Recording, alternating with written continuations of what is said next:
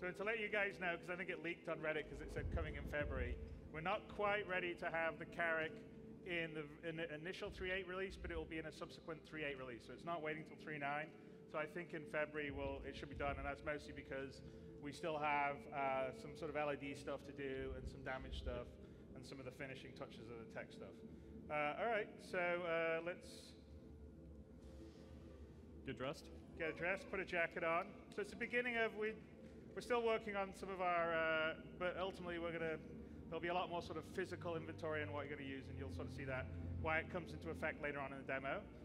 And let's just do a little bit of a tour, maybe go off to the mess, grab a bit of morning coffee. Here's a little pool table. If you're bored on a long journey, exploring the frontiers.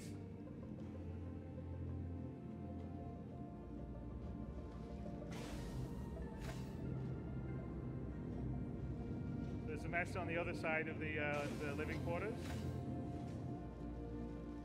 And then window maybe, perhaps, I don't know. Yeah, we can't see the plan out the window there, right? It's on the other side. All right, let's have a little cup of coffee.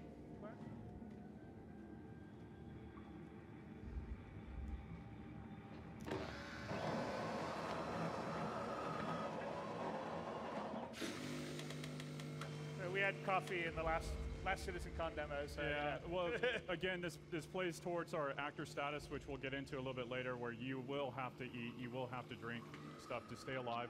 Again, we're not trying to make it so that you have to do it every hour or anything like that, but it is part of survival. Oh. Whoops. Just move.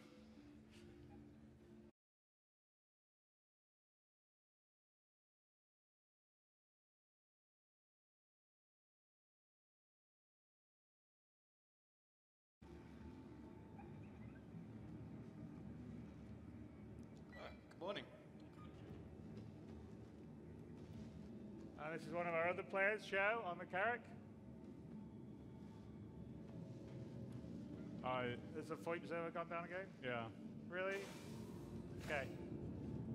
So Joe was actually, Phil, can you switch to just have the comms sorry, the back-end services that does the VoIP seems to be sticky here.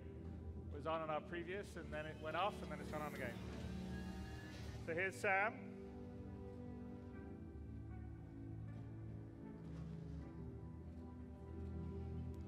Morning.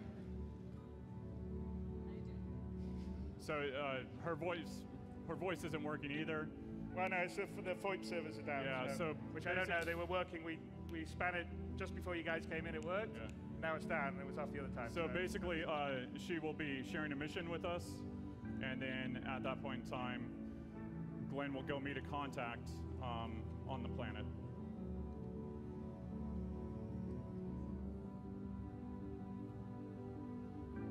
So at 3.7, we introduced mission sharing, and obviously we still have some group work to do to make things feel fluid and getting in and out of parties and all of that.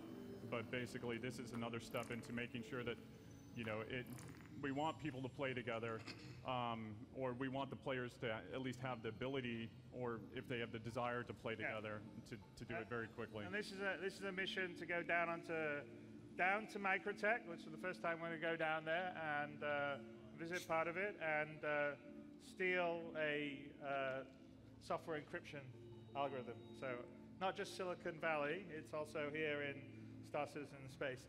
The encryption of algorithms are very important. So we're getting that from Twitch. So Glenn will accept that, and let's head down. And what's already happened is Sam has sent one of our other players down to go and get a couple of items that you would need for the mission, which is a scientist outfit and a key card. So Glenn is now going to go into the Carrick, into the Pisces, sorry, and head down to Microtech. So we're going to keep the Carrick up in order, and we're going to go down to New Babbage on Microtech.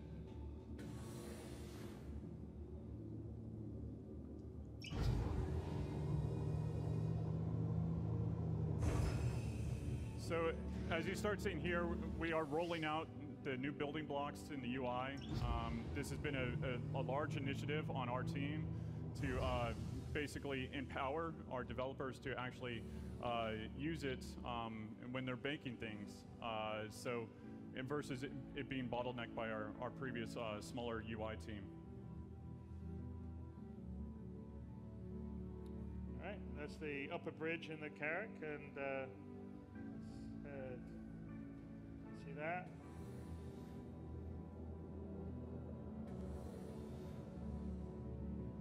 And through there, I think, is the drone room down on the left-hand side, I believe. Yep. And here is the Carrack hangar bay. I mean, the Pisces hangar bay. Carrack hangar bay.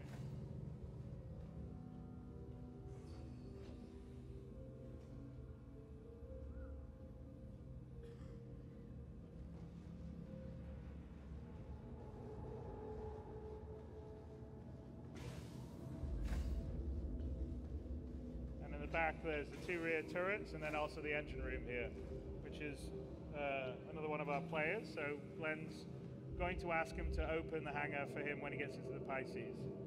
But of course, since our back-end FOIP service decided to die, and our back-end stuff, just imagine it being said.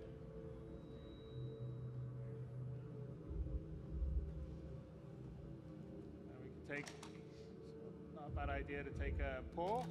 Could come in handy later in the mission. All right, let's go in the Pisces, Glenn.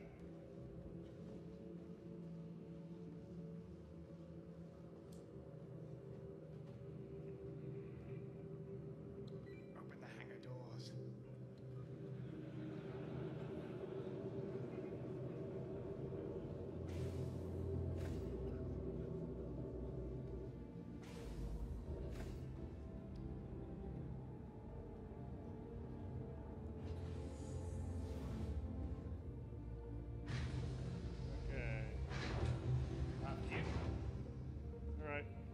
Go. It's the Pisces. Joe's going to come with us so he can take the he'll take the ship back to the Carrack after we've gotten down there, and they'll rendezvous and meet with us later.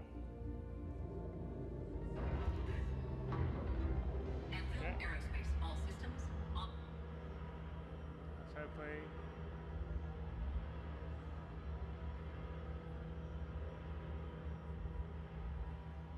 Can we get player 2 on my screen left, please? There you go.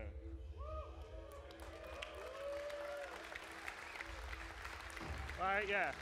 No, I need player 1 in the main screen, player 2 screen left it was, but I think we're a little slow on our things. Okay. Back to player 1.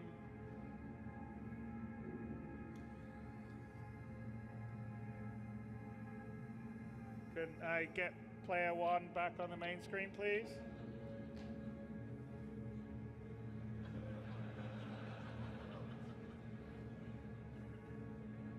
Player 1 main screen, thank you.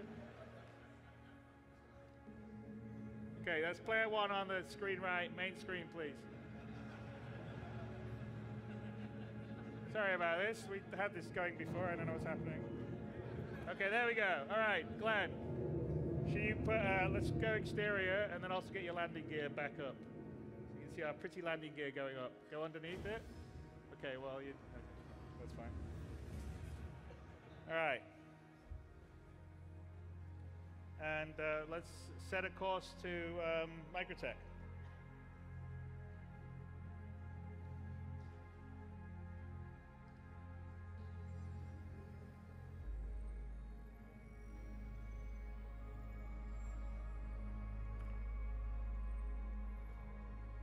Can I switch to have player 3 on the screen to the right, the very right screen? Player 3, please.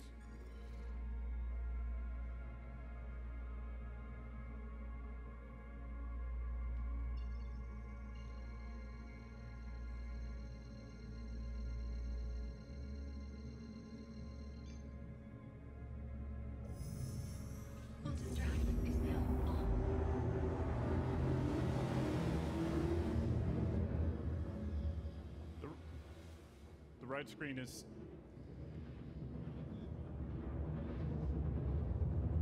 Player 3, right screen. Okay, then kill the right screen. Kill the right screen, please. The very right screen. Why is there off? Okay, here we are. Coming out. No. I know. Player 1, the center screen. Player 1 should be the center screen. This whole demo, please. Okay. So we introduced space stations around orbit, around the planets. They will have hubs and basically other shops and all of that. So that will roll out with 3.8. So every planet, Lorville, ArcCorp, Microtech, and then obviously we have Port Alisar. Yeah, and this is Port Tresla, which is the orbital station around Microtech. And as we're going to descend down to Microtech, I want to bring Ian onto the stage. Ian Leland is our art director of the Persistent Universe. And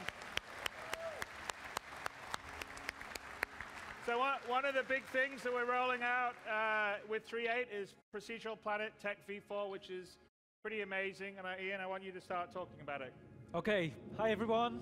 So, Planet Tech V4, this has been a major tech initiative for CIG. It's something that we felt very passionate about working on, and some very, very clever people have been working on it. Fundamentally, previously, we couldn't have done a planet like this before, so we're really excited to kind of put it on screen today. One of the first things that you'll see is now we have what we're calling large-scale terrain shadows. So what this means is, even from space, you'll see terrain formations like a mountain cast like long, beautiful shadows across the landscape. Down over the top. And because Microtech is largely snow, this is kind of important, right? Another principle of V4 is we want to dramatically reduce the amount of biome tiling. So what we want to do is that it should be a one-to-one. So what you see in space is what you see on ground. The type of popping, crossfading, we want to get rid of that completely. So it should be a seamless transition.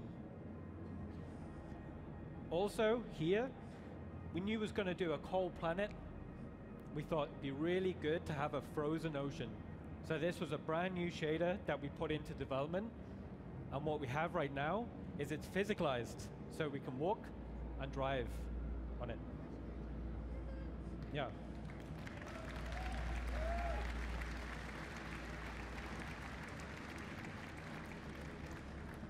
Internally, we're just in love with this technology. It empowers the art team to be able to just create amazing artwork. Yeah.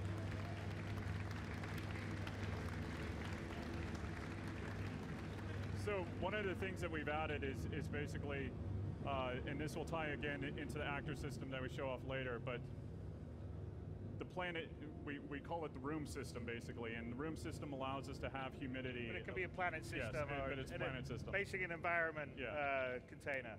So it allows us to do precipitation now, or humidity based, and it's all systemic. So if it's a humid planet, then you'll get precipitation on the cockpit or on your visor. Or yeah, and it will also affect things like the contrails and the effects, and it's all tied in, which later on today we'll show more of. The other thing that we can talk about, other than how beautiful Planet V4 looks, also the fact that, like, I don't know if you noticed, but it's like you don't see repetition of biomes, you don't see, I mean, it just seamlessly from the outside in, it's just smooth, it's pretty awesome. There's some talks today that will talk about the graphics tech behind it, and also just how they created the stuff. And as we're flying here, one other thing I want to point out, which is not necessarily the Planet Tech V4, but it's we've been sort of working on the flight experience, and that's an ongoing project for the combat and the flight experience. But one thing that we'll roll out in 3.8 is what we call the look-ahead setup for the cockpit. So if Glenn is flying around here, what we do is we actually take notice of where the velocity vector of the ship is going to be, where the horizon line, if you're on a planetary body, if in space, obviously you wouldn't worry about that, and also if you had a selected target. And the view basically gets sort of biased towards that. And so as you're flying around, you'll feel the cockpit move around you. And it's quite similar if you see people fly like Tarada does, really cool flying, and he's got head tracking on, right? And you can see pilots generally look where they're going. And also if you're a racing car driver, you look where you're going. And so that's kind of the idea here, rather than having a very static fixed view. You can, of course, turn it off if you don't like it, but we think it gives a much more fluid experience. We've also been working on the chase camera stuff, so there'll be more fluid vehicular chase camera. You'll see it here, you'll see it a bit later on. Generally that's sort of stuff that we're continually working on. But here we are, we're kind of coming up to the new Babbage, so I'll give it to you, Ian. Also another thing which is super interesting,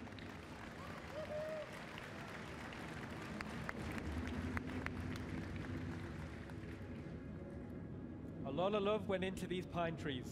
We have a lot of pine trees, we have a lot of very good artists working on them, but the objects are being distributed and being informed by the terrain. So if you actually look at where those pine trees are, they're distributed real time. Previously we was doing pre-baked masks, and that's where you see these pine trees being distributed into the valleys. It's very interesting. Also, another interesting thing is this planet data is also being utilized for things like game logic, VFX, things like that. Yeah, well, the VFX is determined by the biome and the environmental data, so you'll get mists rolling over mountains, correct, depending on the atmosphere and the biome data. So it's all very procedural. Okay, so we're coming into the outer districts of New Babbage here. One of the most important things we did when we started this landing zone is we wanted to learn from the experience of creating Louisville, Area 18. So as we fly over, we wanted to remove these big walls we had to previously build around these landing zones. So when you look down there, you can land there. A lot of you asked me previously, is like, why can't we land there? So that's been a huge initiative. Yeah.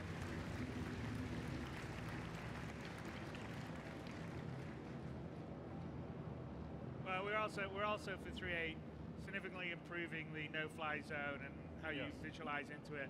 So we won't have like this big ugly mesh that just gets in the way and blows you up. So I think that will help in most locations.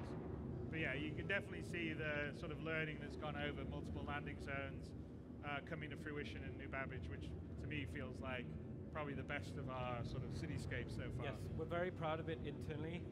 Here you can see one of the signature buildings of New Babbage. This is what we're calling the Aspire Grand. Good job, Glenn. See if we can get through that. Fancy dancy. Woohoo! One interesting. The Aspire Grand is probably where, if you were starting on New Babbage, it'd be one of the places you would have your hab.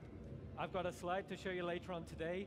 What the view out of that's where the hab's going to be. So if you want your home base or your hab to be on New Babbage, that's where it's going to be. Yeah, and we will not necessarily with 3.8, but we're going to start transitioning next year towards having people start on the various planets versus start on Port Olisar. So you sort of will choose your home base, whether it would be Hurston or Microtech or Crusader, or Area or Arcor, and then that would be sort of your starting base in terms of playing the game. And we also understand that you want to get in and out very quickly, so again, that's why we're putting habs in the space stations around, so then you can stay there, you can get in and out very quickly. Oh yeah, no, exactly. Yeah. So in spaceports, we will have like motels in airports. We'll have that as an option when you land or not, and then also you can have your sort of permanent apartment in the city, so to speak, and you just pick where it is. So I think we're just heading now to the kind of New Babbage interstellar spaceport, which is actually not, it's across the frozen lake or it's ocean. Across the lake. One interesting thing is when we were designing New Babbage is we actually geographically scouted where they would build a landing zone. So we built it around this nice water feature.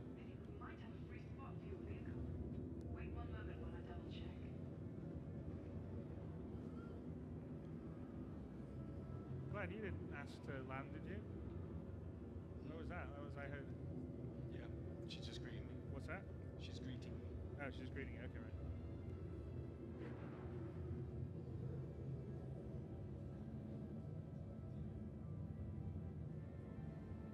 right. Right. And this is pretty, I mean, the new Babbage spaceport has a lot of hangars and... It has twice the capacity of previous spaceports, and Chris laid down the challenge, said, Ian, let's try building a spaceport in the side of a mountain, and we were like, okay, Chris, let's give it a try. Oh, and to show off those nice Microsoft mountains.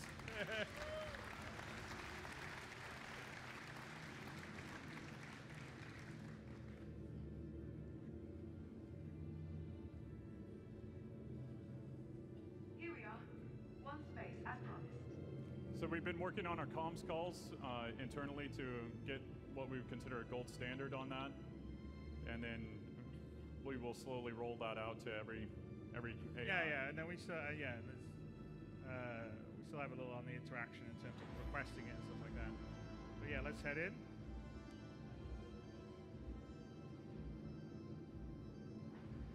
Come on, Glenn, you can do it.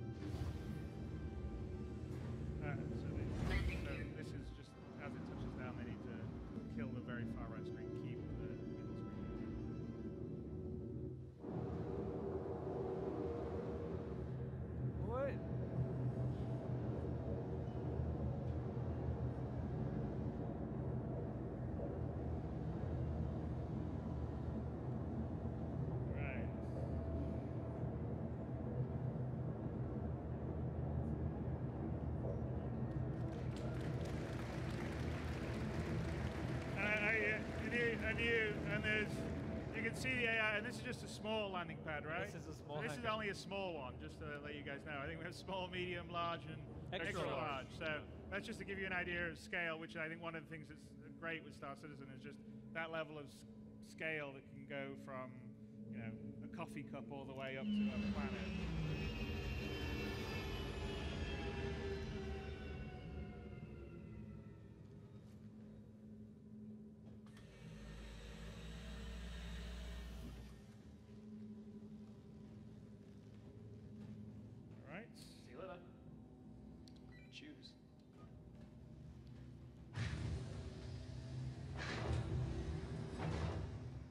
Let's go and find Rob, who's gone ahead of time and gotten us a Microtech Science coat and a fake ID. It's just like going out drinking when you're 16. That was. I never did that. Yeah. Don't worry about it.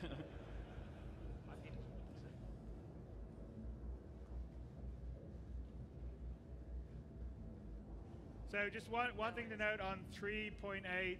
I'm not sure I mentioned this, but Microtech will be there.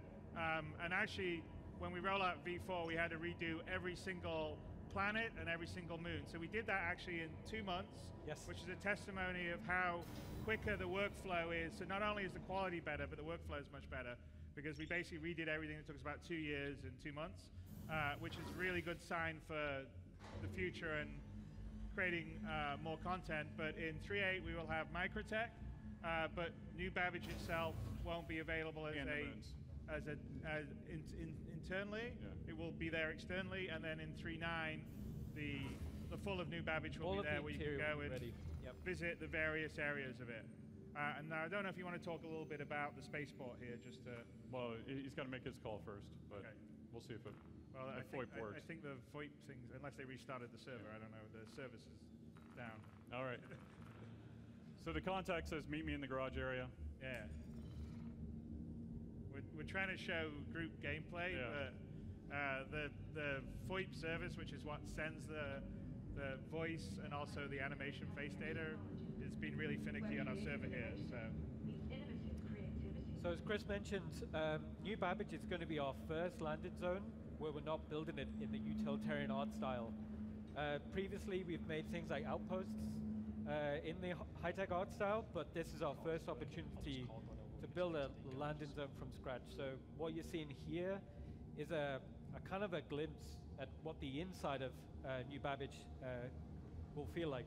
And I think we get to New Babbage via that hyperloop. Like if you look, Glenn, if you look in the Yes. those lines you see there are the hyperloop, right? Yes. It gets to the New Babbage, which has all these different various either living areas or shop areas, The domes. something like that.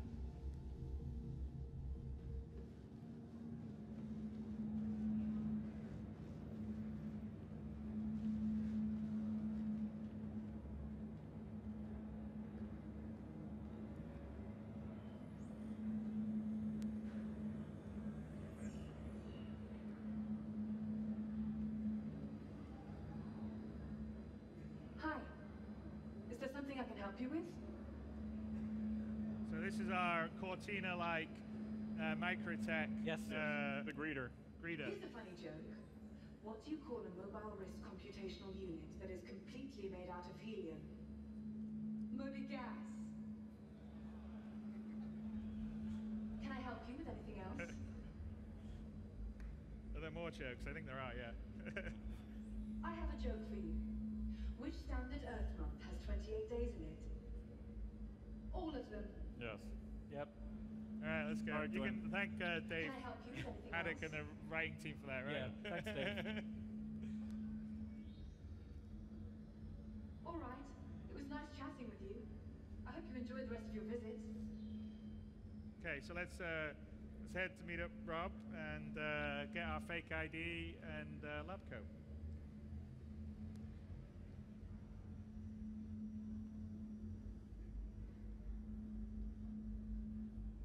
So this is how you would access the garages that we have, so you can drive around the city and drive around the planet.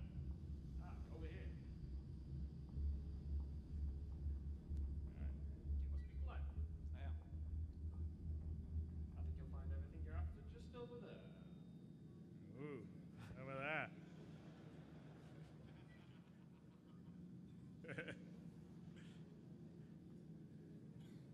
All right, let's get a lab coat.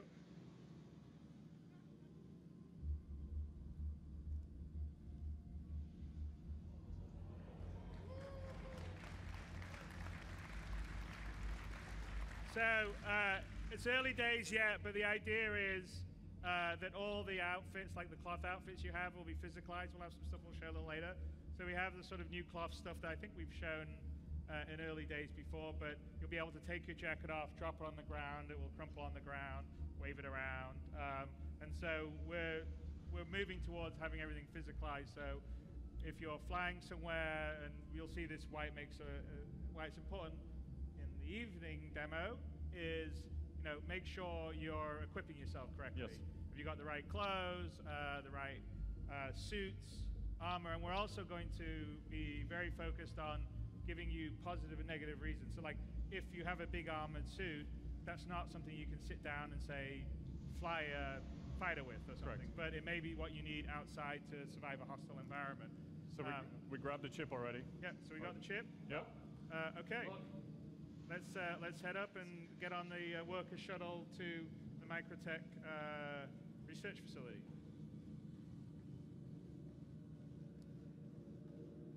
And this is sort of an example of a longer-term, multi-stage mission, not in 3A, but later on that Yes. we're building. So there will be challenges that are sort of you versus AI. Environmental challenges versus just also the general, PvP emergent gameplay that can happen. Okay, hopefully that works.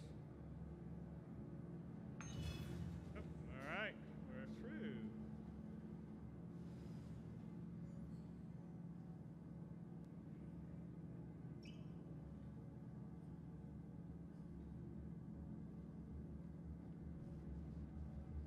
It's the same with elevators the world over. Just wait for them. And then there they are. Okay, Microtech, home of the Moby glass.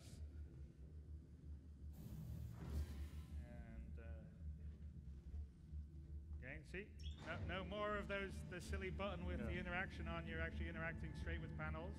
And that is, again, as Todd was saying, part of what the building block UI is going to allow us to embed UI and interactions much easier in the game. So we're up on the rooftop shuttle area.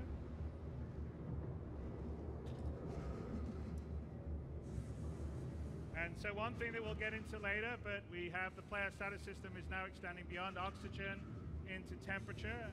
As you can see that it's cold. I don't know if you noticed, but we are actually have breath coming out of our mouth. Did not work. And if you want to look around your third person, we can sort of see you breathing, I guess. So another big thing that was just seen. Need to get that. Can we get the quadrant?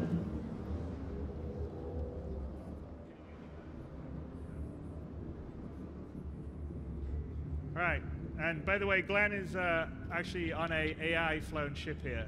So, and that is something longer term that we're going to be working on, which is AI doing things like taking you a shuttle from a space station down to the ground, or various locations that you could go to without having to fly to yourself. So think of it as a bigger version of the transit system.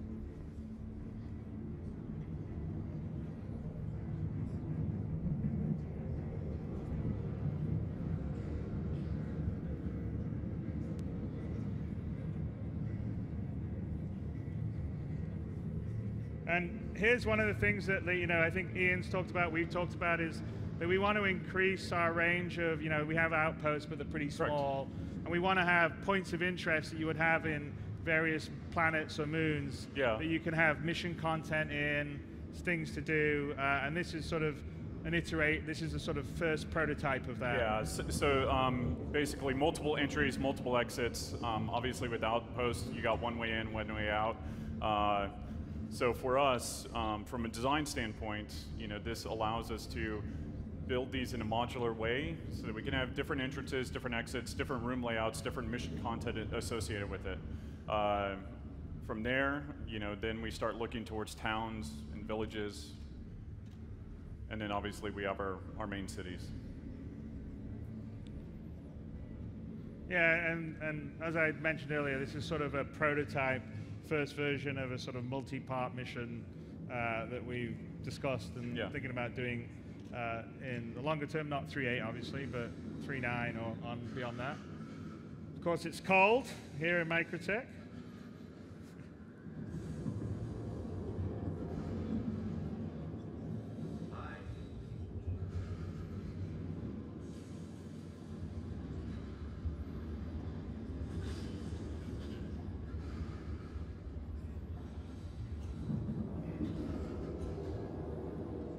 So you'll see, now that we've entered into the room, the temperature that the character feels changes, and he actually starts returning back to normal.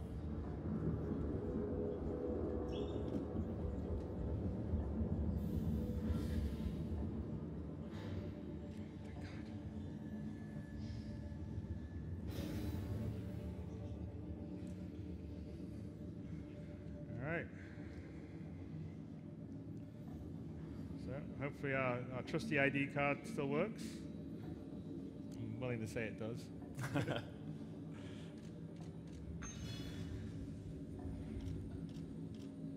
And if we take a look out the side, Glenn, out the window a bit, when you out the window out here. So one other thing, which we're going to get into a little further, but if we actually take a look outside, the other thing that we're showing here is dynamic weather. Yes. And so actually there is a ground snowstorm blowing in. Can you look out the window a little bit, Glenn? Or not? Glenn? Glenn, can you look out the window? Just take a look out the window quickly. So if you take a look, if we go take a look out here, it's where the trees. Go to the left a little bit. Should be, I think. Yeah, so you can see. So, all right, we carry on. So there's a storm blowing in right now. Come to that in a bit better. But the weather simulation takes into account the humidity, the wind, temperature. Yes, right? All of that. And it is dynamic. So it's set up. So not going to have. We've got a couple of elements still to come on the fully dynamic planetary weather, which would be volumetric planetary crowds and volumetric ground fog. We have a large amount of the pieces in place for our weather sims, and we'll get into that in a little bit, but let's carry on with our mission. So we're gonna go look for the data center to try and steal the algorithm. So it says it in the demo, or basically in the mission briefing, that you're looking for server number 5. So we'll be looking around and getting closer and working our way over there.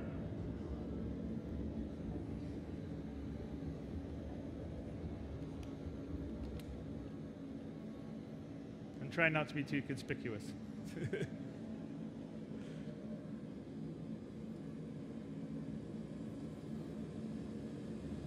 And the idea with these kind of missions in the longer term is to have the ability to do like stealth gameplay instead of combat gameplay, So solve some puzzles, yes. so it's not just going to be about shooting people all the time. Well, and it's something that Tony and you and I have talked about a long time ago, which is basically breadcrumbs as well, so it opens up to other aspects. So we want a sort of combination of sort of the procedural dynamic stuff that would be generated by the universe simulation that Tony was showing earlier, plus some more crafted, multi-stage, kind of more narrative missions, and they all get mixed in to give you a really sort of nice flavor and variety of things to do. So, like, we need to figure out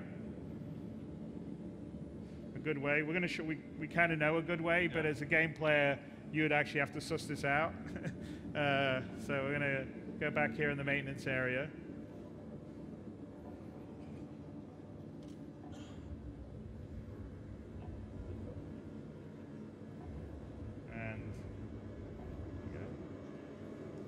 Great.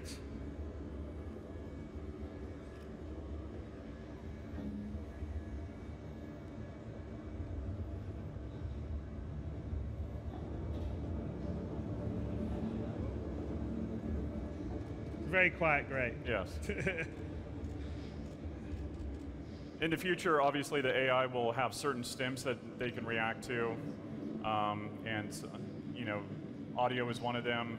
Having certain objects that the player places around would be another way to distract AI.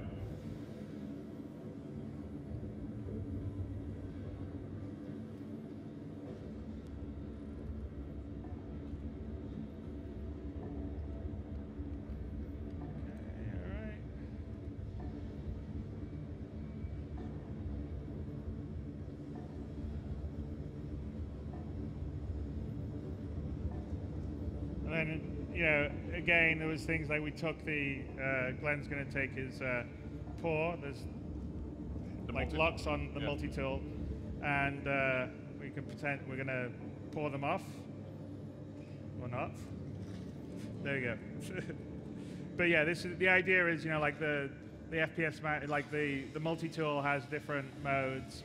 Cutting, could be mining, could be welding, repairing. In this particular case, we're just going to cut the 4 kind of hinges, locks off, so we can take the grate open and get through it.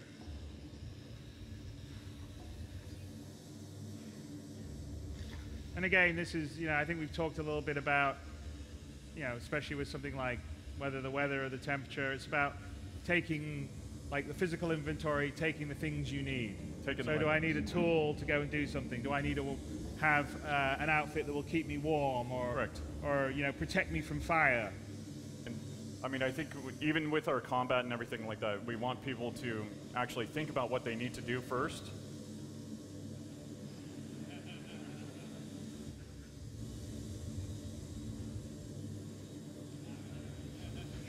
Are you looking for the exit? No, he's looking how to turn that off. No, it's on the bottom here. Go down here. It's there. See that square? Move your cursor down. Oh, can you tab to it? Your mouse isn't working? I. Yeah, I. All right, Glenn's managed to crash. That can't be right, right?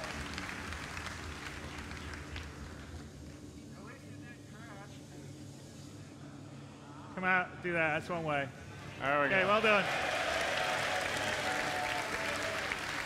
So, that's the, you know, as you guys know, there's an inventory, there's a personal inner thought system, which is, Richard, is the personal inner thought with 3.8 or 3.9?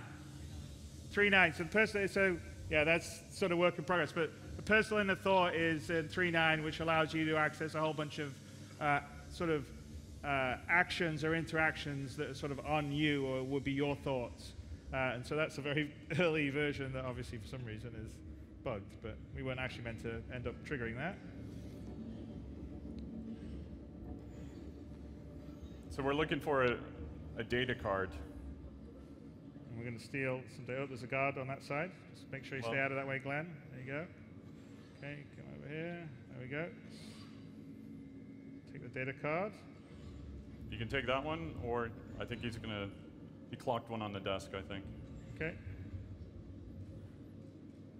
It was risky. Okay, quick. All right, back.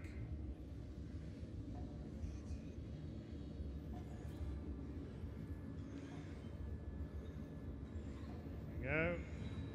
And then maybe under here to get to the other side.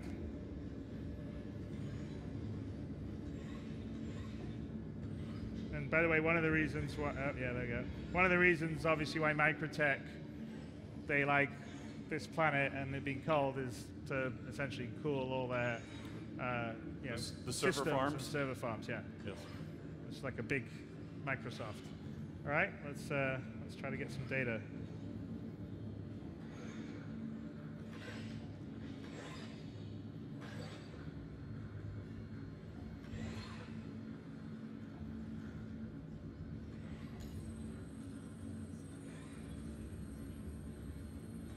And again, this is building block UI, right? Yes. So that's all put together by a designer fairly quickly without having to have Flash programmers or... Okay. Let's get it. Okay. Let's get out of here with our ill-gotten gains.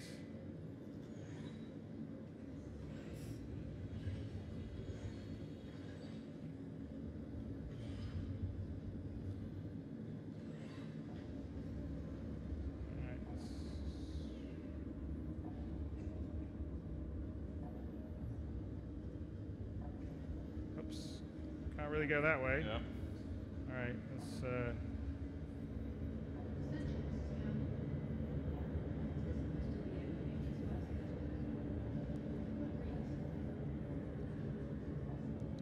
All right, I don't know. This looks all right. Ooh, all right, Glenn. Just pretend that you're blending in.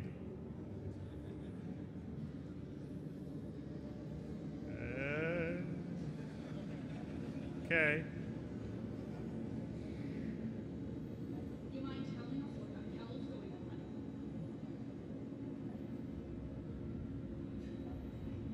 Hey, talking to you. This is our project. You can't just freeze us out like this. Right.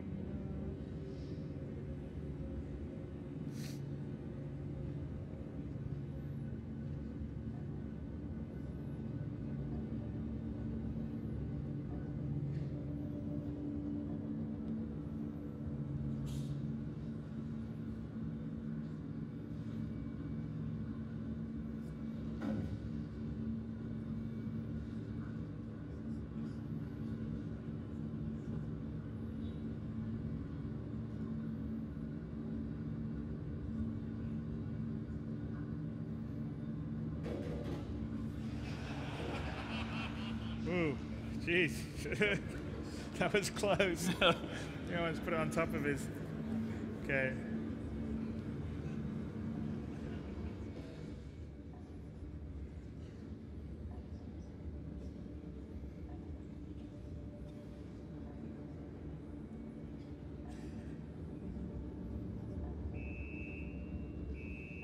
Oops-a-daisy. I think we better get out of here, Glenn. Yeah.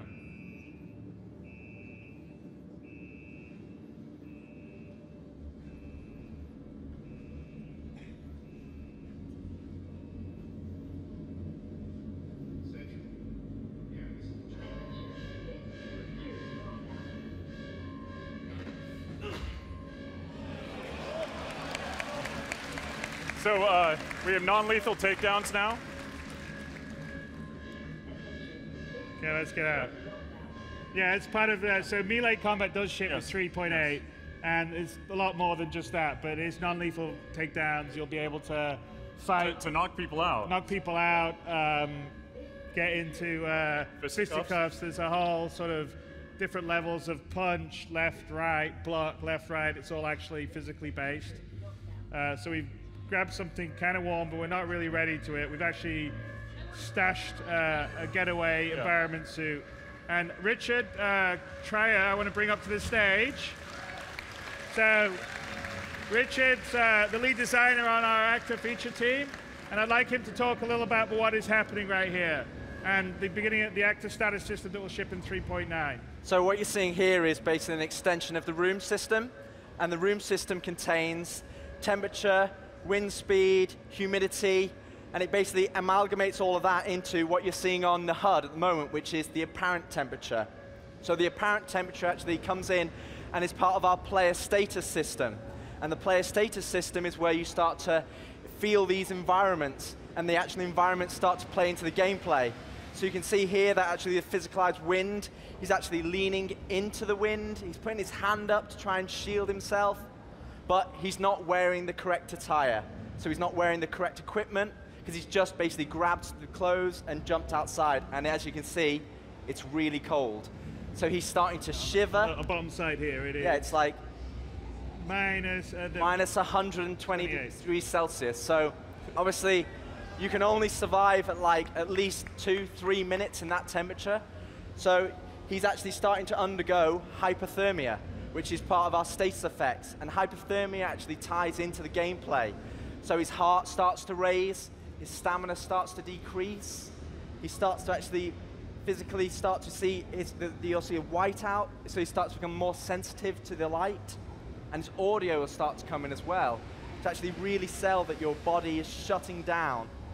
And the player status system really, it just incorporates multiple different things. So hypothermia is part of the temperature gameplay, and you're seeing the cold aspect here. But eventually that will be for heat as well as other actor statuses as well. But you can see here, starting to see the other value on here that you see is the apparent temperature, but the other value is the body temperature. Now the body temperature is tracking your internal body. So, and I think it's, what is it down by now? It's like down at like 33 degrees We forgot Celsius. to put the drop shadow on the thing. And so we're not in this suit. We actually have a suit that we stashed in the cave, which we're looking for.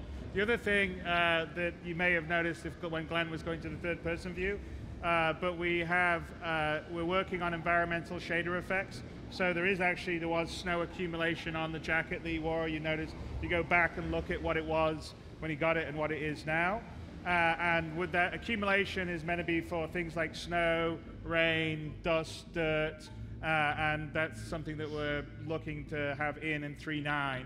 So you really feel the environment. The biome, basically your environment. So it'll build up over time. Build up. So we better get a warm suit on, because otherwise we're going to essentially pass out and then die. So this suit is actually cold, so hopefully when Glenn puts it on, you'll see actually that it's actually frosted, so you can see your actor's actually shivering here as he's putting it on. And this suit is the Caldera suit that we revealed in the character archetype talk, and this is an environment suit that's built for these extreme climates. He's really cold. He's really cold.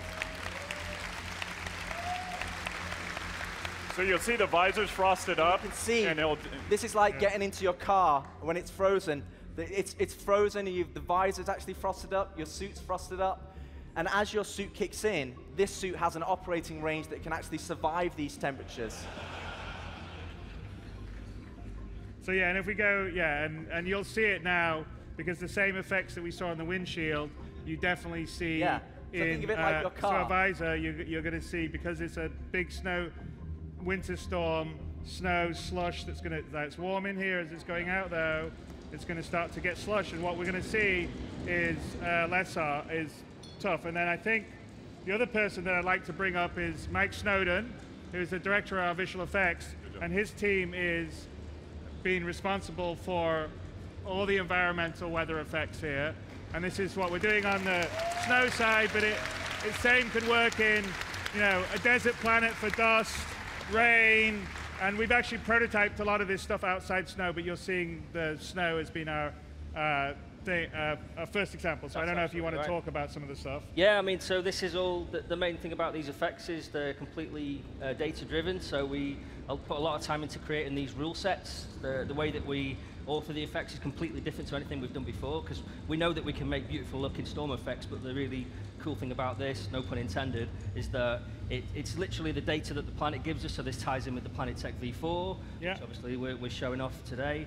It ties in with all the active status stuff, so it's like bringing everything together. So they look fantastic, but they're completely driven by what the game data is. Yeah, the temperature, altitude, humidity, and so it's systemic and it's I mean, and it'll be affected by time of day and other things. Absolutely, so I mean, so the rule sets are things like temperature, even elevation, wind strength, wind direction, even angle. There's a lot of complexity in the rule set that makes it really easy actually for us in the long term to make the effects across all the kind of hundreds of planets that will eventually. Yeah, exactly. And obviously you can see the effect of the winds on the vegetation. And as you see here, we're in fog. You see the snow. Our visor is getting, it's like you would be, in a snowstorm if you're skiing or out there. So we stashed a suit. We actually had a rover that we've stashed that goes in our Carrack. So we're looking for right now. One of the things before we go on too far, the other thing is with the armors, you will run into planets that are outside your temperature range. And so you might last there for 15 minutes. But obviously we want to make sure that it's very lucrative for you to be able to go in there and risk reward gameplay for it.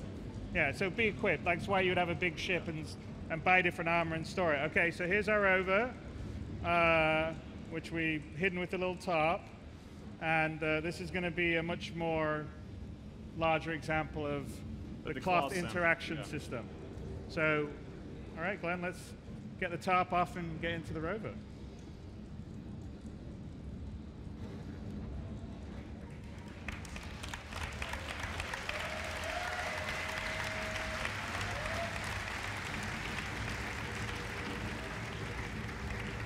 Okay, we can drop it now.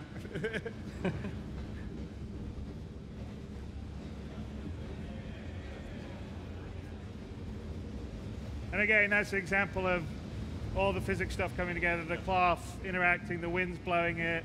And the wind itself here, one thing I wanted to call out is that the wind is different strengths depending on where you are. So if you're down in the tree line or in the troughs, the wind is a lot slower, and then as you get more exposed, that wind comes out. So it really is a dynamic environment. And as you see, as we get into here now, the temperatures come up, the water's evaporating from our visor, and we have a clearer view. But of course, the outside of the rover now will have the effect on its canopy. All right, let's let Sam know that she needs to pick us up. Well, after we've engaged the systems, I guess. Welcome to AORUS Space Industries. The joint flight system check.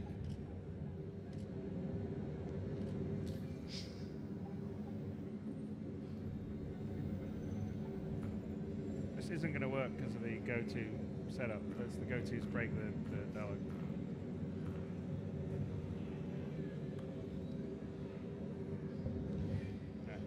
I'm going to need a pickup.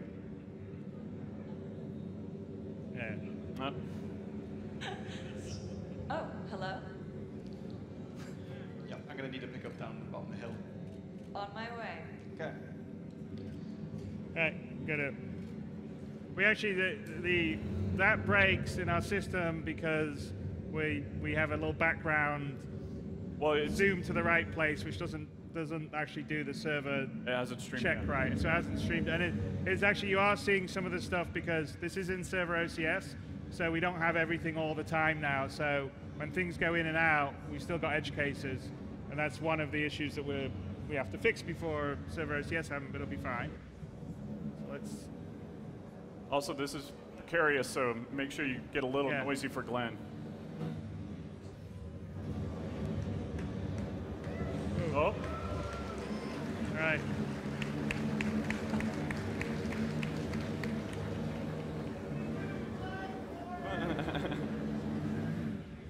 Oh. Ooh, yeah, he's coming. He's coming. coming.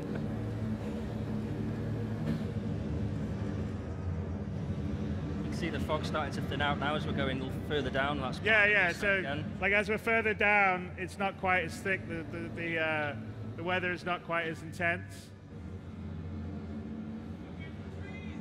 I know, he's scaring the shit out of me.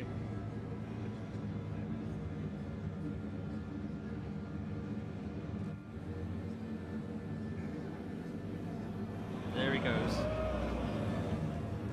Show off, Glenn. Hey.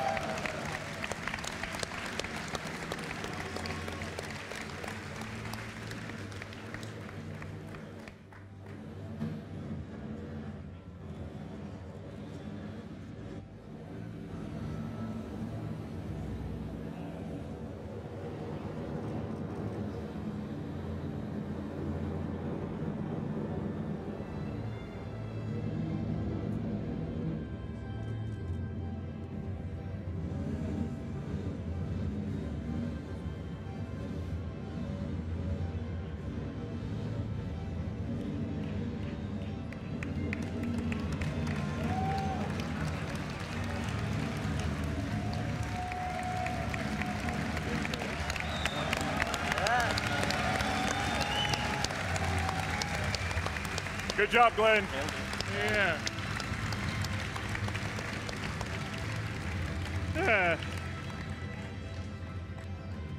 I remember when it was almost impossible to get a rover into a ship, but now we can do it. It's great.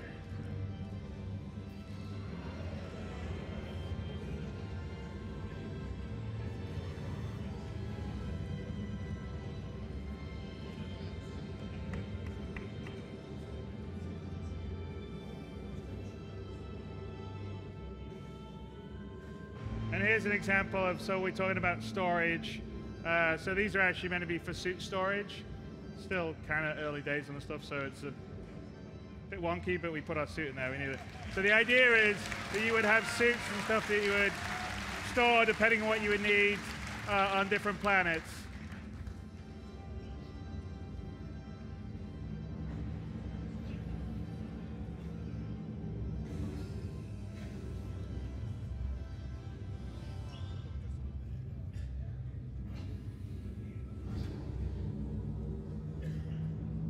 Oops, hang on, we got a crime stat, and I think someone's shooting us from behind. Yeah, I got a pretty hefty crime stat. We're gonna have to get out of there. We're being tailed. Get to the turret.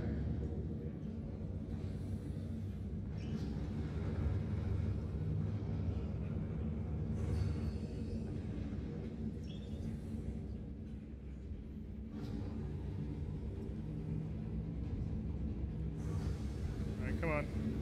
So this is our first iteration of ship AI in atmosphere. Yeah. So we are being tailed by Microtech security because they figured out that we've stolen the data and we're making a getaway.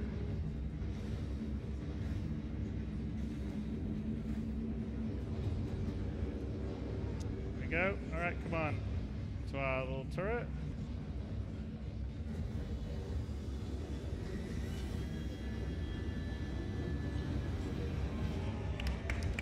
There we go.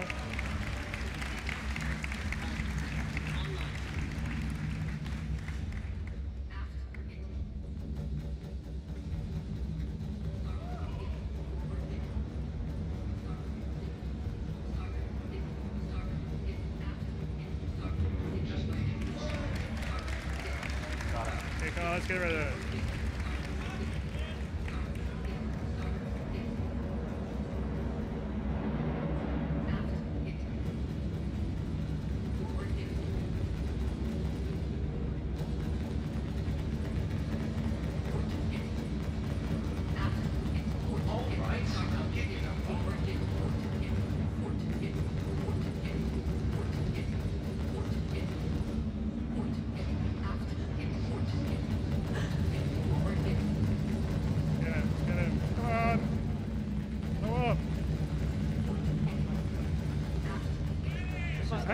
Hey, Sam, why don't you bank? All right, Okay, come on, let's get him.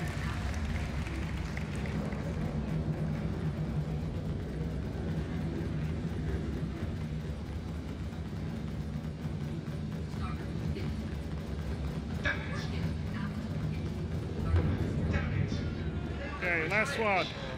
Okay, we got one more, right? Yep. No, there's one more. Here he is. Yeah. Sam's basically flying the ship to try and give Glenn a good shot. All right. Come on, get him. Probably not. Don't make me take it. You gotta do it. Go on. See the storm in the distance. Yeah, you can actually see a snowstorm in the distance there in the background. As we're leaving, that was where we came from. Do we have to kill them all to advance? Yeah, I can punch it. Okay, come on, Glenn. No pressure.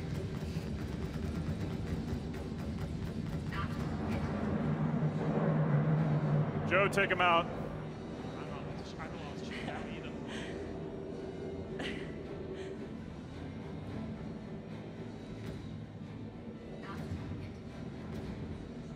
Shoot it, shoot it. Okay, Glenn, come on.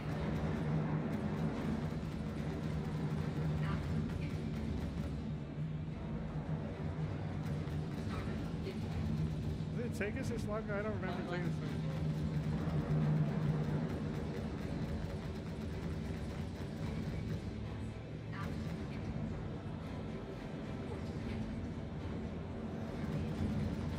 There we go. Go. Go.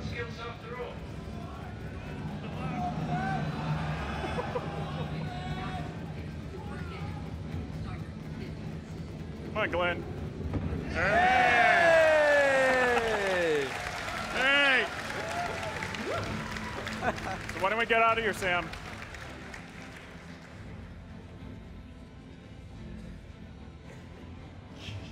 Okay, we had our mission update. We get it later. Okay, let's get out of orbit then. That's a bit. It's kind of when we run these run-throughs, it did not take. That was the longest it's taken. Yeah. It was a bit Good nervous AI. on that one. Yeah. We're gonna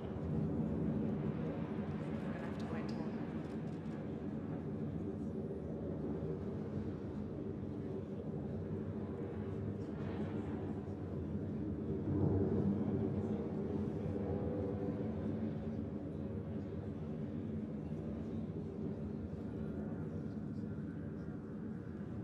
You do it sideways, Glenn. It's kind of cool too. Just go to the sort of side and around, get like side. Glenn. Yeah, Side. He's got it. He see the beauty. Microtech's very pretty. All right. When do we get the mission update? QT. Only Q2? Okay.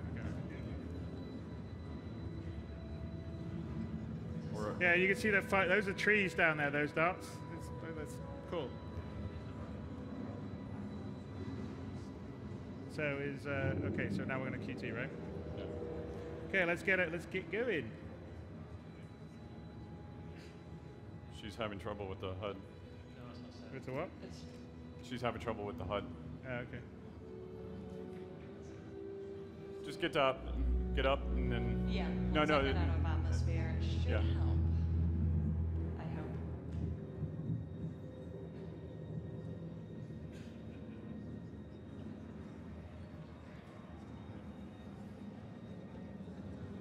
It says flight systems damaged.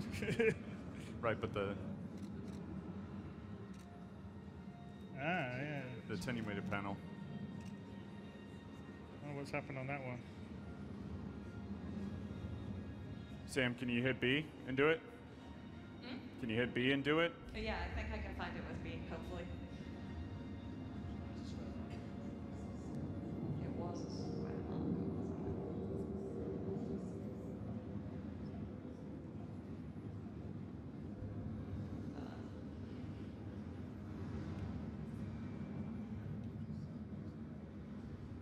Hey. we go. Oh, so fucking, we gotta, I don't know what that happened. whole, we gotta get the nav, Yeah. it's fucking, that whole thing drives me nuts. Okay.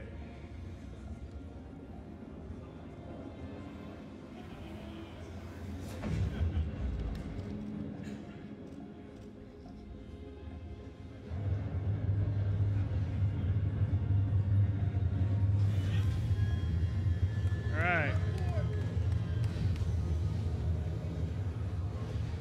Do we have the mission now to go to Parent? Should be. Should be coming. Okay. So when's it come?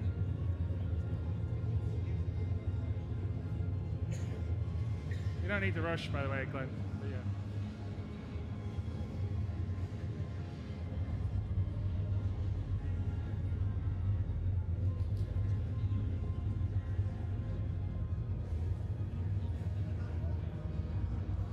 So should we get the mission now? What's that? You should see it up top. Okay, yeah, I'm seeing it.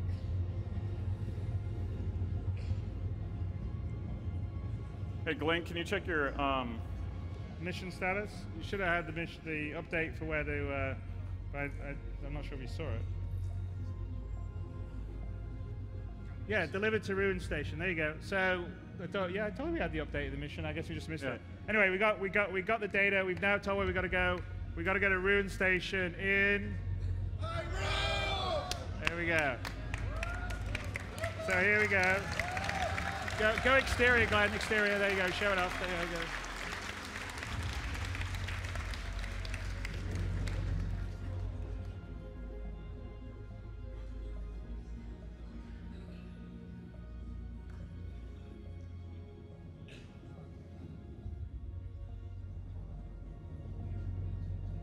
And this is in the volumetric cloud, the space cloud tech that we have. Same stuff that we're using for Squadron 42 for the coil, but as you can see, usable everywhere else. It's completely volumetric lit in, and it's beautiful.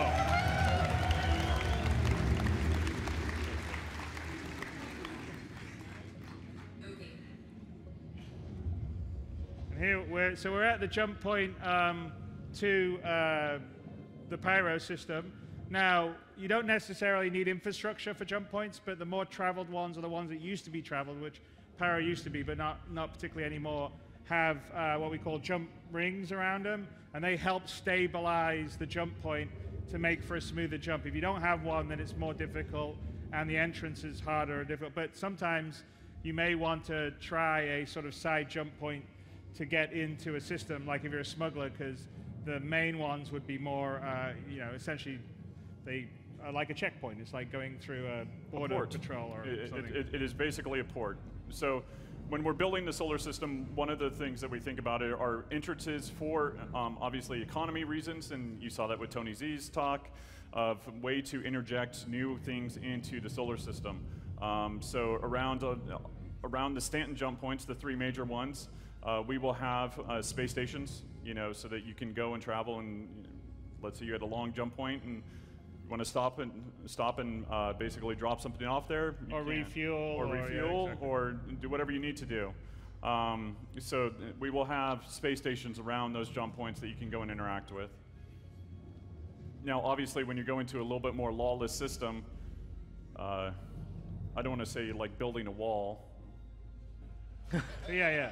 Well, in the case of Pyro, it used to be a regulated system. Yes.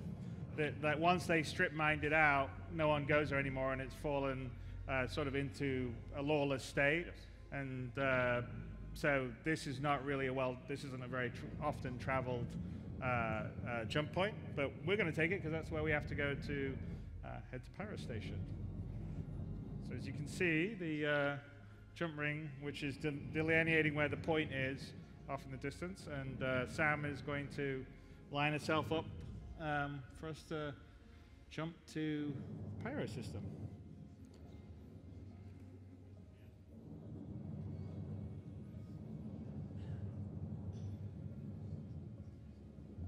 And this is essentially sort of the infrastructure you occasionally would, you can have around. Some places would have bigger stations. but as I said, the Pyro route isn't a very particularly well-traveled one. But also with this, I guess with the cloud tech, you see the possibilities of us going in and mining that, and then it affecting your radar, it being booby-trapped, all these kind of gameplay possibilities, I feel, open up with these unique points of interest.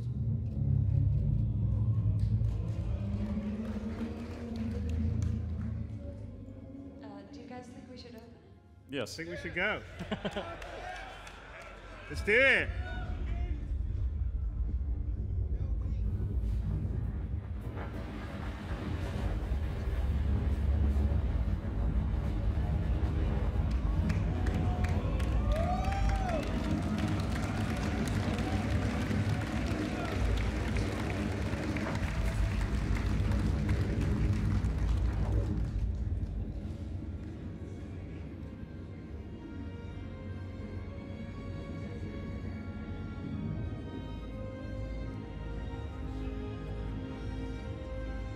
That's actually a super cool view. You see that one? Oh, yeah.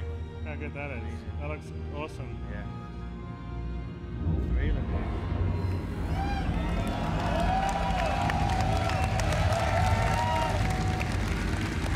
Okay.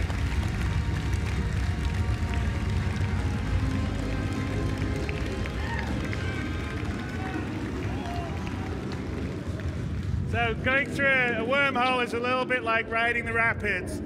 You don't really have much. You have lateral control, but it's a little bit being of on a forward, but you're current. being pushed on a current, Yeah. and you've got to keep inside the boundaries of the wormhole. And actually, if Sam gets a little close, you'll sort of see interference on his screens. And of course, Stanton's just going away in the background, and Para's coming in here.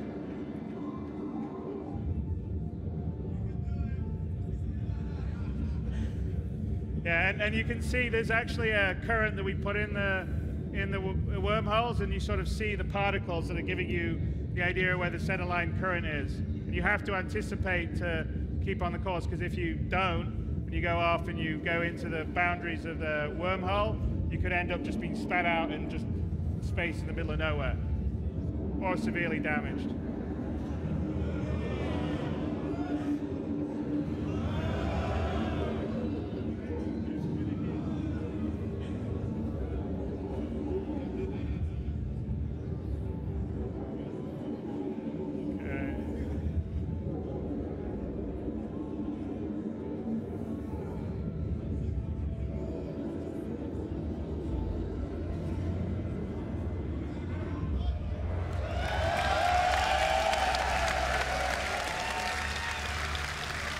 Go around, Glenn. Okay, so we are now in the Pyro system, and we streamed out Stanton as we were traveling, and streamed in Pyro. The other side, by the way, has got an awesome light on the side. Yeah.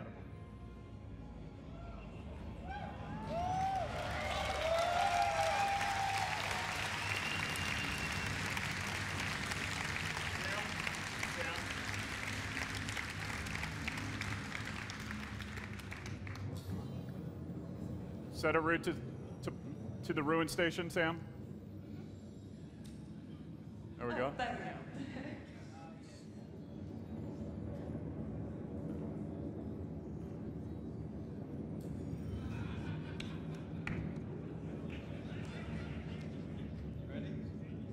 All right, Ian. Hit it.